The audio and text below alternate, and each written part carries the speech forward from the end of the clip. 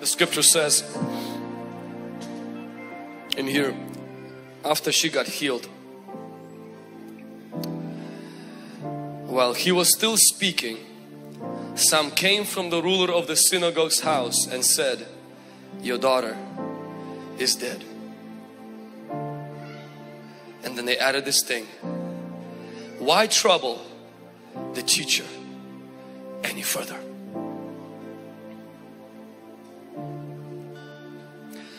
It was dying and now it's dead.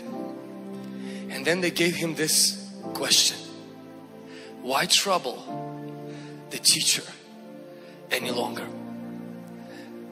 And when Jesus heard that, the scripture says, as soon as Jesus heard the word that was spoken, he said to the ruler of the synagogue, don't be afraid, only believe.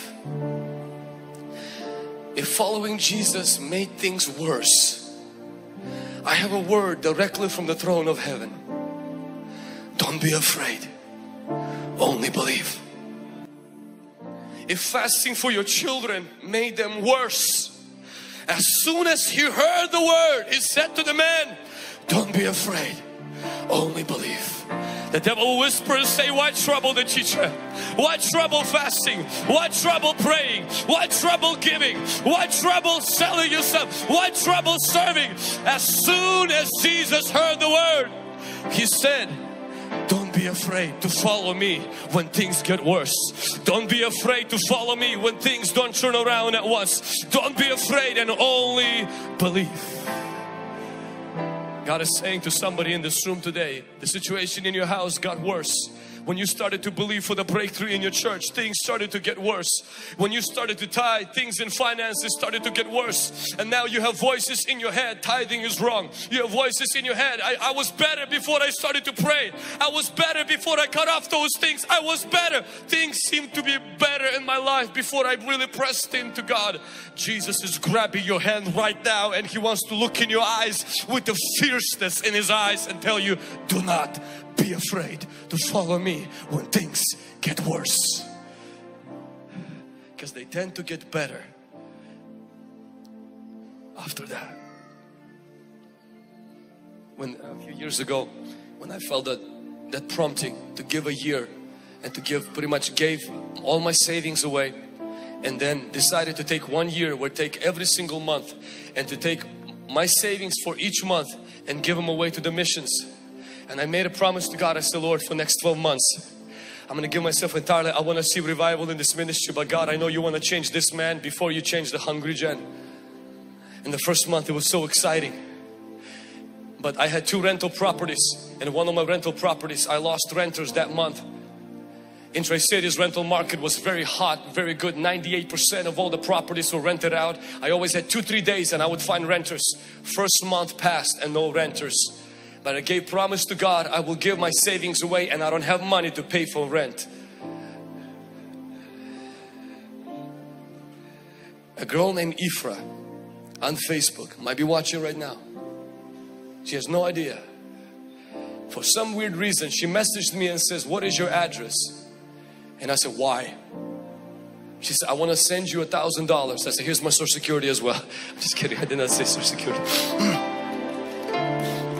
Little did she know, she sent exact amount to pay for the rent and to pay for the promise I gave to God that month. Things in the ministry didn't change. In fact, things started to get worse with my properties. 2nd month, no rent. 3rd month, no rent. 4th month, no rent. And I was like, you're kidding me. When I wasn't sacrificing, I had rent. I started to sacrifice and I have financial problems. And things in the ministry aren't moving. I'm like, I'm losing my mind. Things are not doing good. And this is what got me through. I felt a strong word from Jesus holding my hand and telling me this, Vlad, do not be afraid to keep following me when it's getting worse. And in the 4th month, in Walmart line, because I was wiring the money overseas to the missionary, to the mission work there, I had these questions. This question came and says, why trouble the teacher? Why sacrifice? Why give? Why believe? Ministry is not moving. Nothing is here. Why do that? But there was another voice that says, you gave a promise. Don't be afraid. Only believe.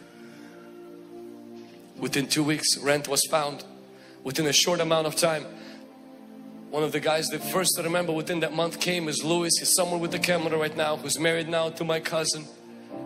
The people started to come one by one, and today I think probably there's not one service that we have where we don't see people getting saved.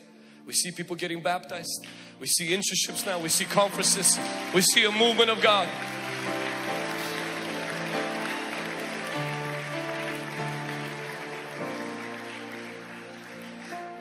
There's somebody in this room, you need to hear this word right now.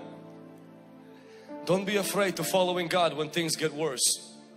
Joseph, don't stop living your purity just because you got betrayed and thrown in jail because of your purity. David, don't stop worshiping God just because you heard the promise from God and things got worse for you.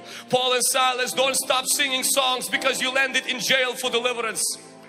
Do not stop doing what you're doing just because things are not turning around. Your children are acting worse. That does not mean it's a sign from God that God wants you to stop praying. It's a sign from God. Do not be afraid. Only believe. Keep on fighting.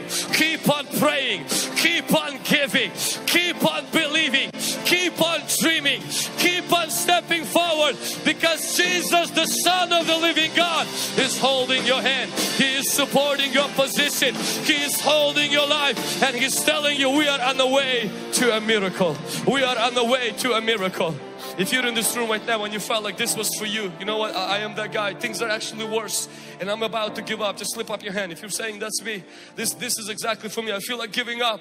Things are actually gotten worse ever since I started to press in. Just keep your hand up for just a few 60 seconds. If you see a hand next to you, place your hand up on their shoulder right now. Let's begin to speak that word. Do not be afraid, only believe. Do not be afraid, only believe. Do not be afraid to keep walking with God. Do not be afraid to keep pressing into the Holy Ghost. Do not be afraid to keep fasting. Do not be afraid to keep dreaming. Come on somebody, lift your voice the next 60 seconds. Begin to fill this room right now with an encouragement. I silence every voice of the devil that says, why trouble the teacher? I silence that voice of the accuser that says you made a wrong mistake. I silence that voice that says to you, it's not worth to keep pressing into God.